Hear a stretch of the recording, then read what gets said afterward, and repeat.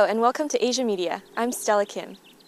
Today we're here in Morley Field at Balboa Park interviewing a highly acclaimed musician of traditional Indian music. Rajasree Mukherjee has traveled throughout the world and given performances in places such as Kenya, India, Tanzania, and even here in the United States. Rajasree Mukherjee is an honors graduate in zoology from Lady Brabourne College, a reputed college for girls in Kolkata, India, and she moved to Kenya in 1990 and founded the Masharda School of Music. A highly popular singer, Rajasree Mukherjee is also a practitioner of musical therapy, which has been found to be beneficial for alleviating health ailments and benefiting holistic well-being. Who I am, that's the mystery I would like to find out myself. Professionally, I had been a singer, writer, composer, a producer, lyricist, music therapist. But that's just professionally. I am born in India. I'm a resident of Africa for the last 19 years. I visit USA every year. I am married for 29 years with 2 kids. But all these only say basically what I am, but not who I am. So I'm still trying to find out who I am. Okay, thank you. Well, I understand you're a very professional musician. How did you get started in a musical career?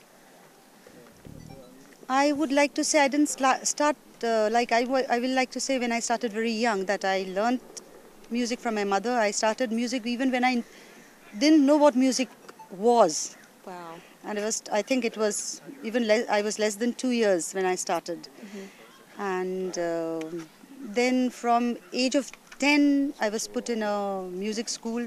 I learned music from a reputed music teacher and a singer. Then when I was 13, I was put in a music school. From there I got my diploma when I was 18. And at the age of 18, I also got my first music degree from another institute in Allahabad. And later I went on to do my second music degree. It was there, it just started off like that, you know. Wow. It was natural. It was nothing that you planned to do or something. I don't even remember just thinking of doing music. It's so natural. It just came. Because I can't say that I was forced to, because if I started learning music before 2, it grows with you. So it is very natural. It's something it didn't start later, or I made an effort to do something. It was very natural. Wow. Do you have any musical influences or inspirations? Musical influences, I would say when I joined my second music school at the age of 13, I used to notice my guru, we call guru, who is the teacher, we call guru. I used to notice Srimati Suchitra Mitra very intensely, minutely, because the way she conducted the classes, corrected each and every details, any mistake any student would make, all the details, her change, she would change from one mood to the other mood of a song, or one style to another, with effortlessly, she was at ease. And mainly I was very much in awe of her inexhaustible energy level.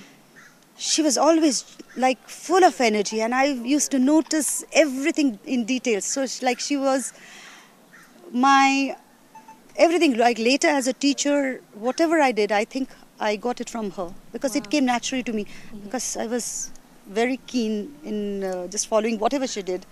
And also I think I'm an eternal learner. I want to know a lot of things from life, around life. I can learn from anyone, from every place, and wherever I see something nice, good, and I want to just take it, adapt it. And I have seen how music and sound really has some effect, you know. So those are the things, you know, influence is there. So how you talk, how you act, everything around. So we learn from everything, and I think I have learned from everything around me. Do you think music has influenced your life incredibly? I think my life is just music, and without music I'll just die. That's amazing. Well, I understand you're a musical therapist, so what do you do as a musical therapist? Musical therapist, yeah, it's a very nice term. But I think I would like to say, as a person, like I can just connect one person to the universal energy field, and even within like every individual, they have an energy source. I can just connect that. But therapist becomes too rigid, like you treat somebody. I don't treat anybody, I Yeah. just connect their energy source to the outside, like universal energy source. So it's therapist is a very strong word, but it's nice to know. Like it's a nice word, and I feel okay, fine. But it's just basically I'm a connector. That's all. Could you tell us more about what an energy force is? The universe is vibrating at the universe has a frequency of its own, and as the frequency increases, so does the vibration, according to Planck's theory. Like its energy is equal to the Planck's theory constant, like Planck's constant and frequency. Similarly, we have same amount of energy coiled within our body. We have a energy power center which is situated at we call it the Muladhara chakra. It's at the end of the spine. We have, this is our body. We have an auric body exactly like this within us. And in that auric body, at the end of the spine, that position, our energy power center is there. Wow. So it is, we have to uncoil the power center we have within us. And there are, like we say, we have chakras. We have 7 chakras within our body, major chakras. There are many more, but there are 7 major chakras. Like they are all connected to the different parts of the body, different organs and endocrine glands. And they affect the human body, how they vibrate, because each and every organ vibrates at a certain frequency. So within us, we are vibrating at a certain frequency. Every organ is vibrating at a certain frequency, and we have the energy.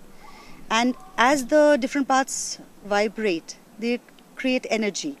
Similarly, around us, the energy is there. Like I'm sitting outside here.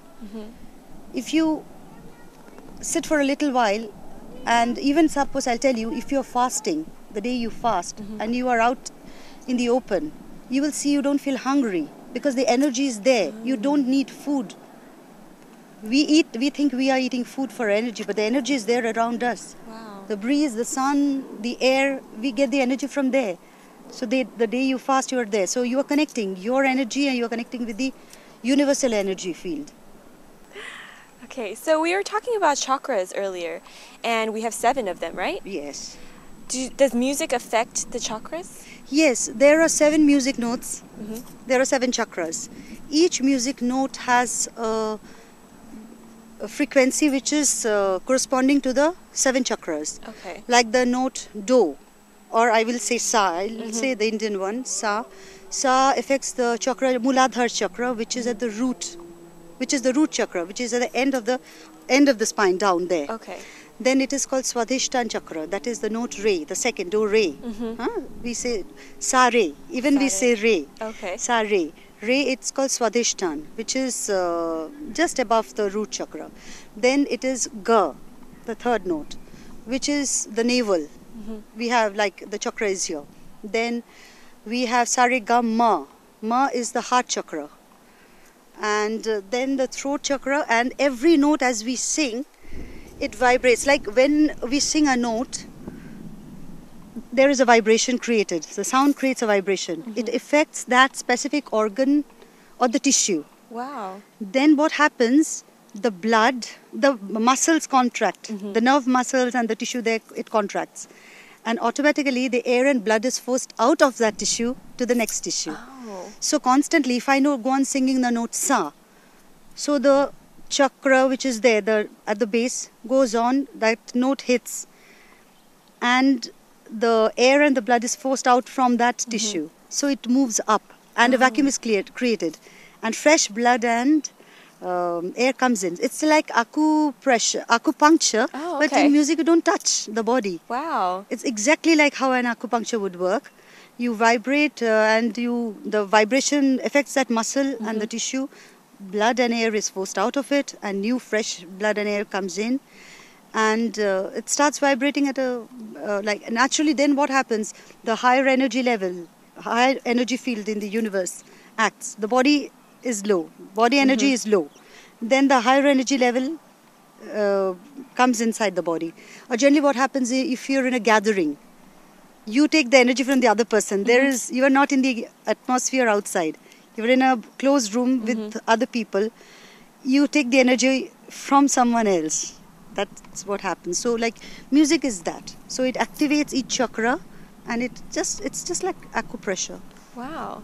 So what type of health ailments do you usually see or treat with musical therapy? Music therapy can treat many ailments. The basic ones I treat are like anxiety, pain, migraine, which is a common thing I think with all ladies.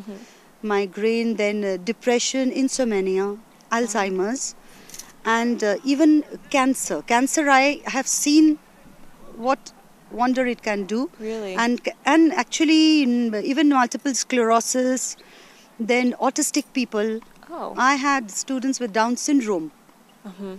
So I have seen how music has had effect on them, and it's really nice.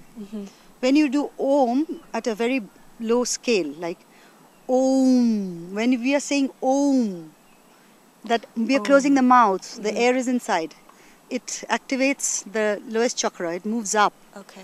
And what happens, it moves up totally, comes out of the head. Omkar is very, very powerful, especially for spondylosis, then for migraine, for stress. And I'll tell something for stress, a very simple method. Whoever, like if you're in a big gathering and you are really not enjoying the thing and you're angry, somebody has made you really like annoyed you, you can hum. If there's too much of hustle bustle, you can just go to in one corner and like just go on doing you are just humming, and with humming your chakras are all activated. So what is happening around, you are there physically but you are away from them. You create a booth. So this is very, very important. Somebody is annoying you, and if you can't hum it, the person is right in front of you, hum it within. Just go on humming within. You will see, you're cool. Then whatever the person is feeling cannot make you angry anymore. I'm really interested to know about how musical therapy affects cancer patients. Could you explain more about that? I can say what I have done. I can't say anything else. I have seen how terminally ill cancer patients can be relieved of pain. They don't even feel they have pain and they're dying with chanting. And also I have seen initial stages when somebody has cancer can get rid of it, can get cured, because actually all of us are constantly having some cancer cells in our body constantly. But if we can regulate our vibration within the body, we can stop that cancer cell from growing. Wow. That is very important, and definitely terminally ill cancer patients can get much relief if they listen to the chantings, because chantings are generally at a certain note. So it goes on saying those certain words, and especially our Sanskrit chantings. It was done 2,500 years ago by sages, which had meanings. It says something. And all these chantings are very, very potent, because when the sages, they had so much of that power, they made these chantings very potent, because whatever the words are, they actually really have the meaning. Whatever the meaning of the chanting is, it heals you of that. Like chantings are there for the day, for night, for different sicknesses, for prosperity. You go on chanting that and you get the effect. And for terminally ill cancer patient, if you put the chanting like Mahamantra, or for Ganesh we say for relief and all well-being, you go on chanting. The cancer patient generally will die. What cancer patient? We all will die. So that's not the thing. We need a reason to die. That's the thing. But cancer patient, when they are just drifting away, they won't feel the pain when they're listening to the chanting. Constantly the chanting goes on, Okay. and it soothes them. It puts them in little sleep, like they're in a constant sleep like that. They don't feel the pain. It is very, very, it's a relief to see, because generally you can't see a terminally ill cancer patient. It's very difficult to watch a cancer patient at that stage. It's very painful. You moved to East Africa. Yeah. How do you think that affected your perspective on the world? It affected a lot. When I went to Kenya, first I went to Kenya. I've been to other countries also, but we were in Kenya for 12 years. When I first went and I wanted to start my music school, I saw the parents, teachers, students, elders or youngsters, they were not even interested in learning Indian music. They didn't even know what Indian music was. Then I thought if I taught them very difficult ragas, they will not be interested. So I had to be innovative. So I started making simple songs with simple rhythms. Then gradually I introduced them to the different rhythms. Then they could recognize rag. But I made them very simple. Then, being in Kenya for so many years, I taught them Kiswahili songs also. Then I taught them songs from different languages of India. Then folk songs, different rhythms they knew. They could even recognize, we say notation, reading, writing. If you sing a song, they would say which notes are there. They could recognize that. But what happened in Nairobi, I sang songs like I'm a Hindu. So I sing songs for my Hindu God. And we in India, we say 36 crore, millions of gods we have. We have so many gods. So I sing songs of so many gods. I was educated in a convent school by nuns. So I sing Christian hymns. I sing for Muslims. I have sung for them Hamd and Naat, they call. I have done Buddhist chanting. I have done Shabad for the Sikh community. So for me, I have seen that world is just like a big family, and made me appreciate what others are, like it. And it's just like all brothers, sisters. We're a huge family. In your family, if you have many relatives or many brothers, sisters, nobody is the same. So world, I feel it's just a big, huge family. Everybody is different, thinking is different, look different. They like things differently, they talk differently. But they are the same, it's just the same. It made me more I won't say tolerant, more accepting, more sharing, more loving.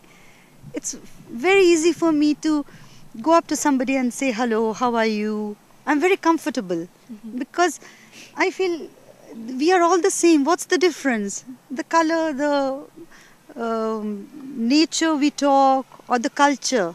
It's nice to have different cultures. We can get so much. By sharing, we get more. By sharing, we can learn so much more. I have learned so much staying in East Africa. I've stayed in Nairobi, in Dar es Salaam, in Kinshasa. Now I'm in Addis Ababa.